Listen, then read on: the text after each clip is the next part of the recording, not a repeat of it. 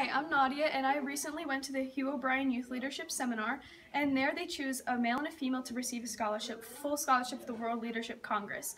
And I happened to be that female that received it, and I'm very excited. It's a full scholarship to go out to Chicago this year. So I received this scholarship out of 250 sophomores. It is for sophomores only, and I'm very excited to go there. At Chicago, I'm going to be with a few other countries, and I'm very excited to meet everybody else. For me to get into leadership, it was basically like my mom. She's always been there, and she puts everybody in front, like before her, and she's super strong, and she inspired me to be a leader. And I've always been raised to give respect, to treat people equally, and to be a leader in general.